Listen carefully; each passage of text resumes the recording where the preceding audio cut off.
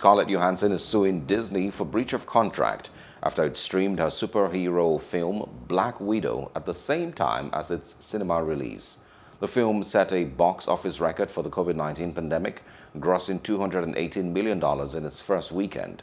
But box office receipts then fell sharply, and Johansson argues she was deprived of potential earnings. In response, Disney said it had fully complied with her contract and that her case has no merit.